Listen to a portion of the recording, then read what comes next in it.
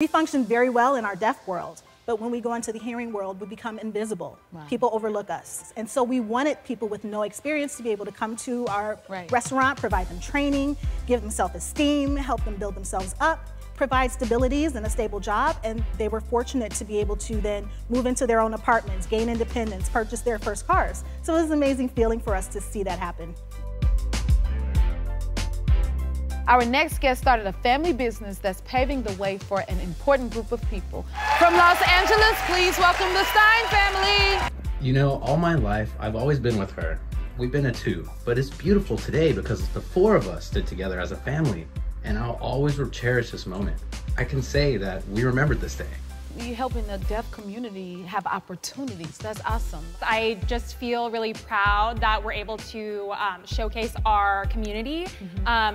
With a lot of the pop-ups that we do have a lot of people come up to us and they're like, oh, you're deaf-owned and CODA-owned, and so they'll start signing to us, or they'll be like, oh, I know a friend who's deaf, or I know someone in the deaf community, or I know sign language, so it's really great to interact with people across Los Angeles and show them our pizzas. Y'all pizza is so good, Jai. I had it for lunch. It was amazing. The most popular thing I would say is our spicy sopressata pizza. It comes with our spicy chili crunch that we make as well, so people are obsessed with that one. That's probably our top seller. Our friends at Denny's heard your story and are so inspired by your openness and the work that you are doing for your community. So we want to give you a check of $10,000 to support your efforts and everything that you guys are doing. This was so unexpected. It's amazing. It's a very, very nice surprise, I must say.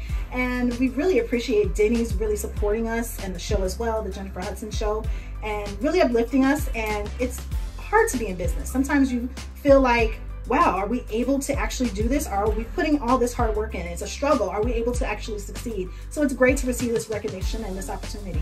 I hope it helps grow my hair somewhere. I don't think it will though.